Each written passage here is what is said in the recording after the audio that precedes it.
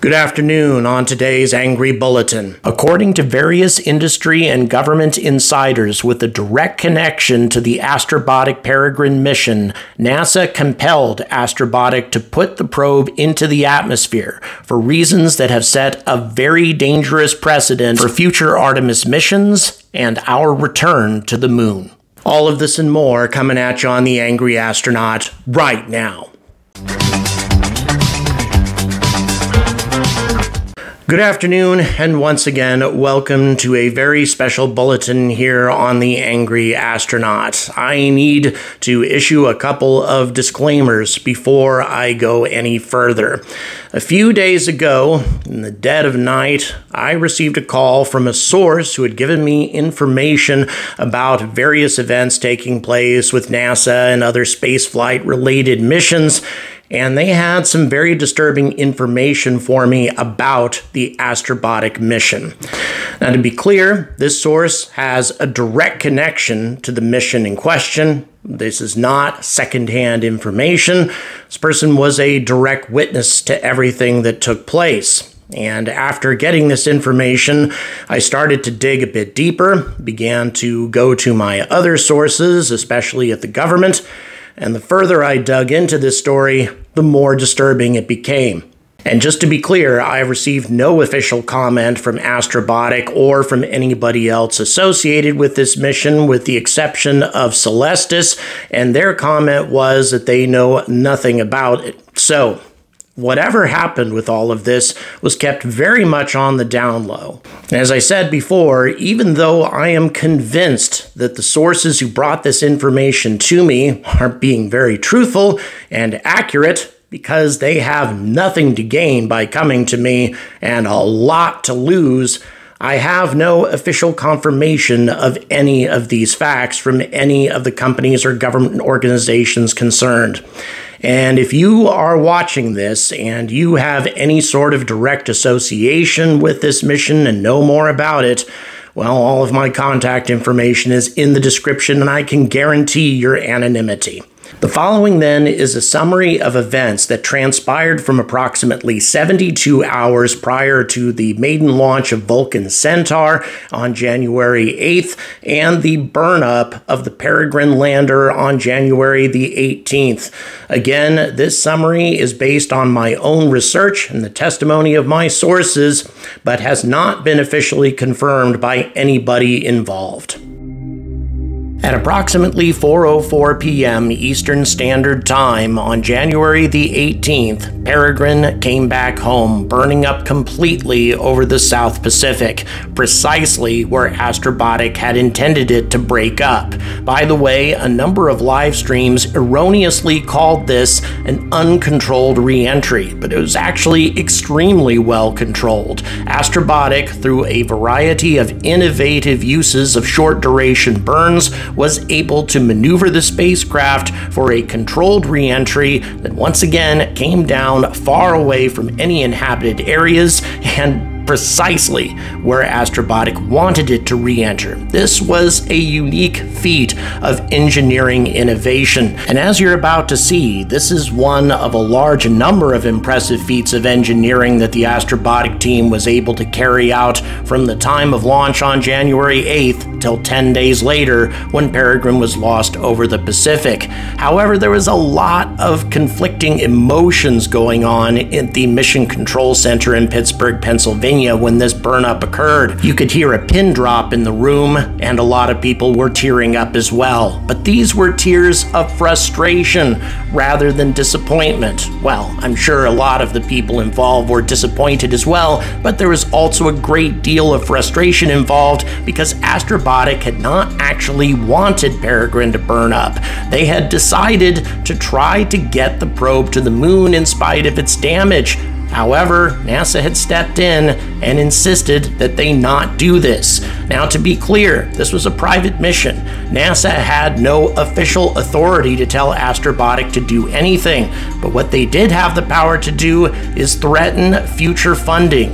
In other words, they made it clear, although not in so many words, that if Astrobotic chose to ignore their recommendations, they might have a hard time getting funding from NASA in the future, and given that NASA is the primary source of revenue for Astrobotic, well, they had very little choice but to do what they were told to do. So why did all of this occur? Why would NASA have demanded that Astrobotic burn Peregrine up when they could have kept it operational? Well, to answer this question, we actually need to turn back the clock to December 21st of 2023, when Navajo Nation President Boo Nygren sent a letter, an urgent letter actually, to NASA Administrator Bill Nelson and Transportation Assistant Secretary for Tribal Government Affairs Arlando Teller. President Nygren expressed what he called, quote, "our deep concern and profound disappointment regarding a matter of utmost importance," unquote. As many of you probably know, there were human remains on the Peregrine lander, including some very famous people, and according to Navajo traditional beliefs, the moon is a sacred place, and disposing of human remains on the moon would have been an act of sacrilege. And the influence that the Navajo wield in the current administration is considerable. And this is because the current Secretary of the Interior, Deb Haaland, is Navajo. And after this letter was sent in, well, the reaction was not immediate because it came in just prior to Christmas, but as soon as 72 hours prior to the launch of Vulcan Centaur, there were emergency hearings being carried out in Congress regarding this launch, and the idea of delaying this launch was being seriously considered until the last possible moment. Now, to be clear, once again, this was a private mission. According to NASA, they had no official authority to order Astrobotic or ULA to do anything.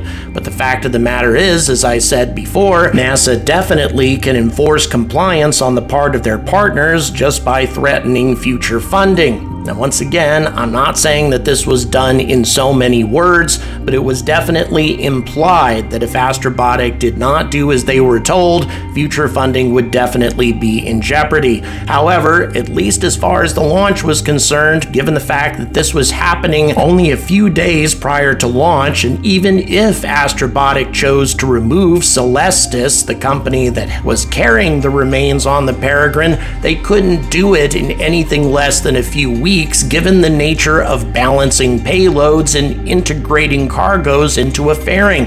This would have put off the launch for at least a month. Now, once again, I'd like you to think about this for a moment. Because of the actions of a small group of people and their religious beliefs, we came very close to having the maiden launch of an incredibly important rocket being delayed. Fortunately, this didn't happen, but what did happen is a promise from the government to the Navajo Nation that the Navajo would be consulted on any future missions, almost as if they were an independent signatory nation on the Artemis Accords. However, as I said before, the launch was not delayed, and as we all know, an anomaly took place almost immediately after the launch, even though Vulcan performed perfectly. Although the exact details of the anomaly are still being ascertained, it appears that a malfunction with the valves led to a buildup of pressure in an oxidizer tank, which led to a rupture in the tank and a leak. This led to a significant imbalance between the propellant and oxidizer, and a loss of the liquid helium as well that was necessary for the propulsion system's proper functionality.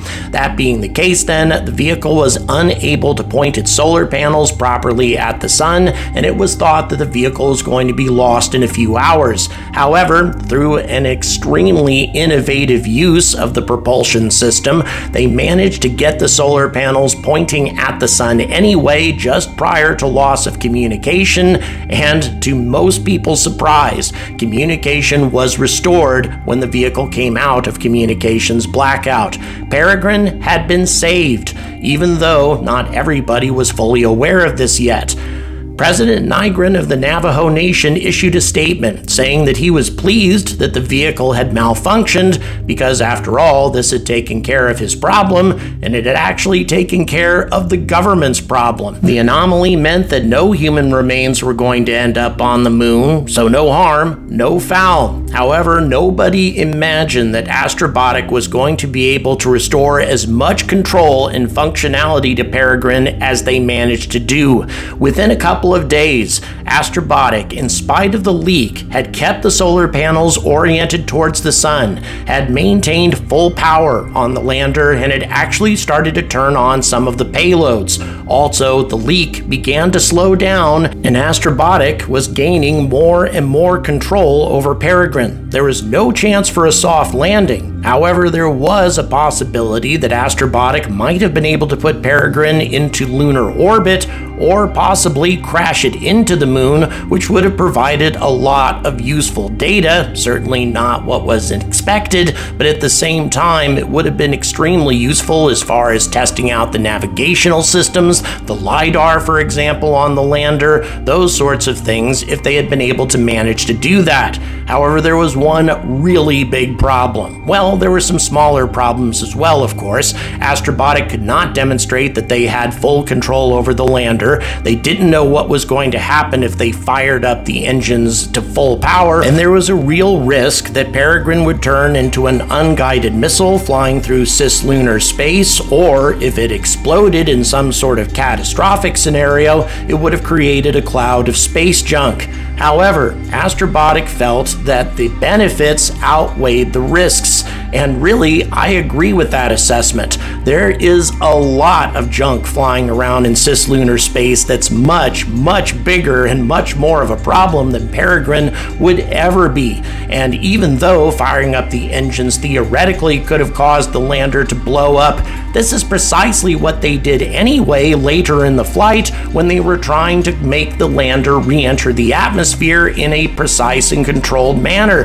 The very same short duration burns that Astrobotic used to control the lander at that point could also have been used to avoid crashing into the atmosphere at all, looping around the Earth and returning to the moon for an attempt, as I said before, to enter lunar orbit, or short of that, crash into the moon. However, there was a very big problem with this aside from the navigational hazard issues, and that, of course, was the fact that if Astrobotic managed to crash the probe into the moon, that would be an even greater act of desecration.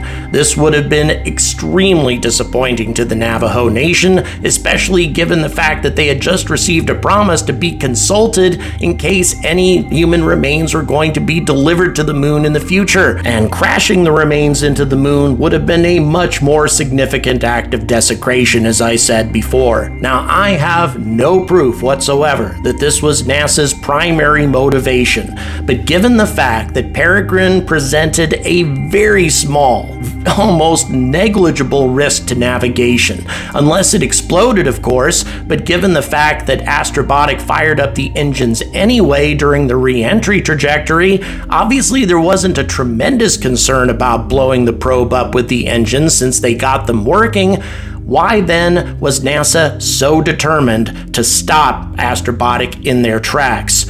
And so, for a couple of days, the updates from Astrobotic dropped off to almost nothing on Twitter, while the debate was raging between the Astrobotic leadership and NASA officials, until finally NASA made it very clear that if Astrobotic did not do as they were told, then future funding with NASA would potentially be in jeopardy. Once again, this was not a direct threat, but rather an implied threat. But this is definitely something that Astrobotic could not take a chance with, and so they complied. So why is this a big deal? Well, for two very important reasons. Number one, this was a private mission. NASA should not have been able to dictate any sort of decision-making terms to Astrobotic. All they should have been able to do was advise, but they obviously did a lot more than that.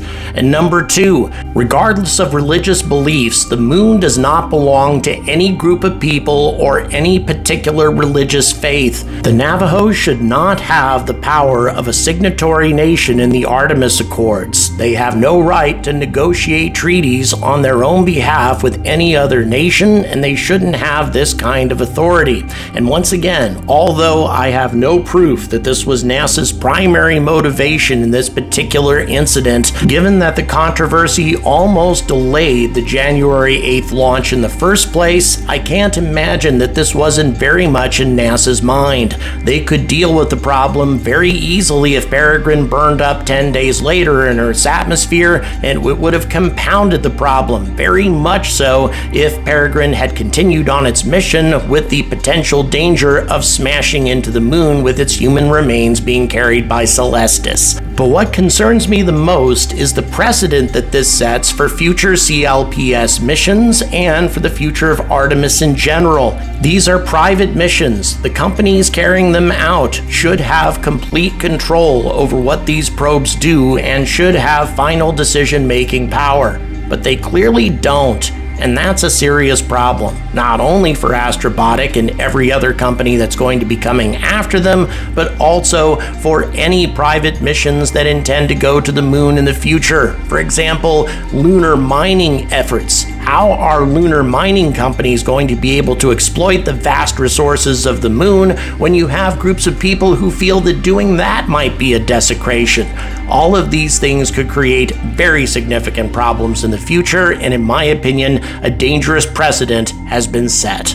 Thank you very much for watching. Please like, please subscribe. If you would like to support this channel and content, there are details on how to do that in the description, and I will bring you more updates on this story as they come available. Once again, I have my contact information in the description if anybody wants to approach me on this story. I guarantee your anonymity. And as always, stay angry about space.